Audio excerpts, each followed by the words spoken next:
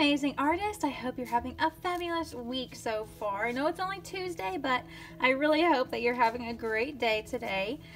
This is week 5 of our Rousseau tigers. We have done so much during this project. We made a monoprint tiger. We created this beautiful jungle leaf paper. We cut out a bunch of different leaf shapes and glued it around our tiger. And we also made this super cool like flower paper that we're going to use today to create our jungle flowers to also fit around our tiger. Alright, so today you're going to need your artwork, your collage, your tiger with your jungle leaves collaged onto it. You're going to need this. These are 2 coffee filters that we colored and sprayed, and those colors just kind of melted into each other and turned out absolutely beautiful. You did not have to use coffee filters if you didn't have those. You could just do this on regular paper. All I did was color it and spray it with some water, and I colored it with washable markers, by the way, these kind, Crayola washable markers. If you use permanent markers, this will not work because the washable markers can be washed away with water, so they kind of dissolve with the water and they meld together and blend together to create this beautiful, beautiful paper that we are going to use for our flowers. So once you've caught up this far, you have your tigers, you have your flower jungle paper, you're also going to need a pair of scissors and some glue. As we know, Miss M loves to use the famous glue cup and glue brush, and this is just a regular white glue from a glue bottle, and I just squirt it in here because it's so much easier to control where your glue is going when you have a little brush and you can just dot it wherever you want it. But if you only have a glue stick, you can use that. If you only have a glue bottle, you can use that, my friends. And if you don't have glue at all, you can actually just use tape. So without further ado, let's go ahead and get started. So I just moved my tiger off to the side because the first thing that I want to do is actually draw my flower shapes. And I forgot to tell you, you're also going to need a pencil. So there's a lot of different flower shapes that you could do. I'm going to show you a few, and you can choose which ones you want to do for your flowers. And I'm going to draw my flower shapes with a marker so that you guys can see it better, but I definitely recommend using a pencil so that whenever you cut them out, you won't see the outline of whatever flower shape you have chosen. So if you're doing this at home, use a pencil, but Miss M is going to use a black marker so that you can see these shapes a little bit better. So one option is you could do some petal shapes, and then you can collage those petal shapes together to make one flower. So I want to do that, and for my petal shapes, I'm just going to do some ellipse shapes, and that is 2 dots on either side, and then we're going to connect them with a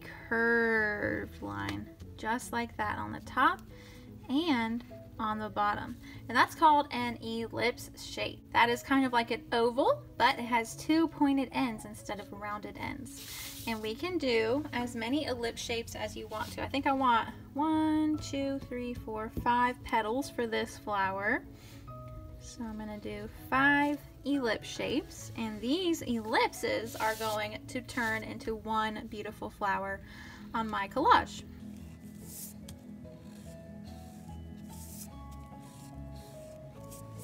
Okay, so there's one flower with my ellipse shapes. You could also do just a regular normal flower that you might see outside, and it's just some curved shapes together. So these are the petals, and I'm just doing big upside down U's connected to each other. And I'm running out of space here, but that's okay. I'm just going to squeeze it in. So that's another option that you have. You could also do kind of a pointy flower, and Rousseau used this shape a lot whenever he was doing his jungles in his paintings.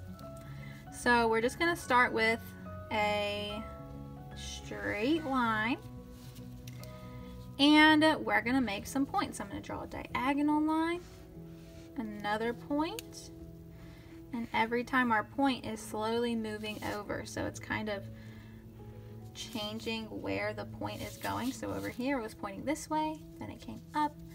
It's kind of like a zigzag.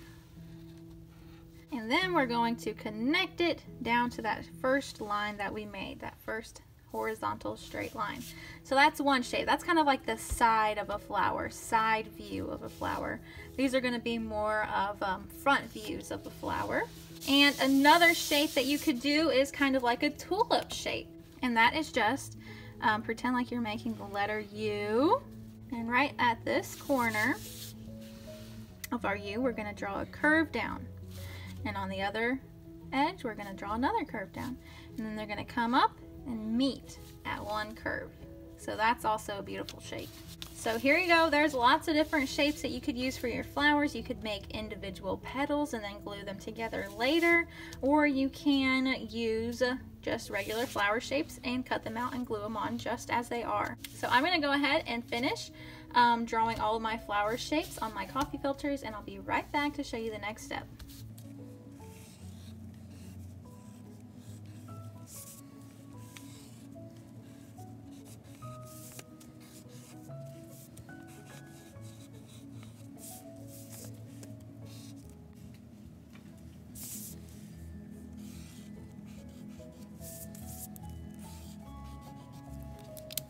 Alright, so there are all my flowers that I'm going to cut out, and we are just going to be very, very careful whenever we cut this out because these coffee filters are very, very delicate, my friends. So we want to make sure that we're taking our time and not rushing, because then our flowers might actually rip. So just be super duper careful while you are cutting these out, and put them in a safe spot because this paper is very thin too, and it wants to kind of fly away. So if you have a fan on or something, then your petals might want to start flying away. So just make sure that you keep them in a safe spot while you're cutting them out.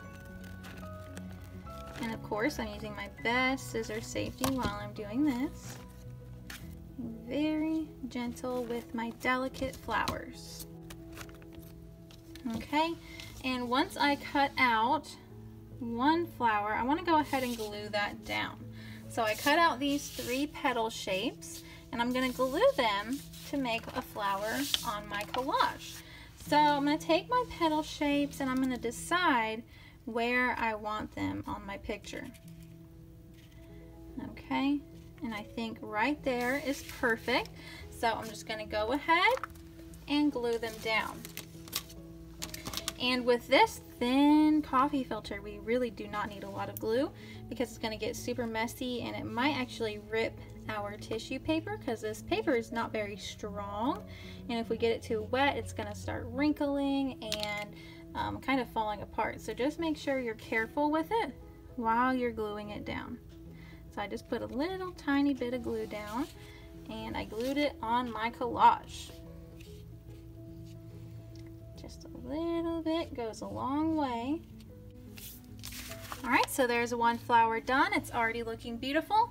Let's go ahead and cut out another flower and glue that one on. So I think I want to do this one next. Just remember when you're cutting into your coffee filter to go super slow and be very gentle with it while you're cutting.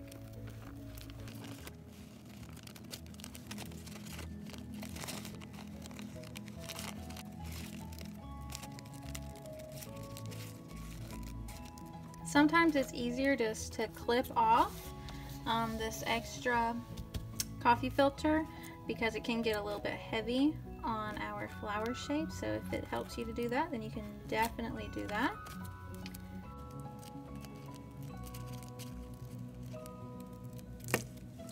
Alright, so there is another flower shape. And after you cut out a shape, we're going to bring back our tiger, and we're going to glue it down. Remember, you do not need a lot of glue to glue these delicate flowers onto your collage. Just a little bit goes a very long way, and I want to glue this one right here. And I'm just carefully patting it down with my fingers because it does kind of want to move around a little bit, but I'm just being very careful because I really don't want to rip my flowers. And there is another beautiful flower. So it's starting to come together. I'm going to go ahead and cut out all of my flowers and glue them down, and then I'll be back to show you what my final Rousseau tiger looks like.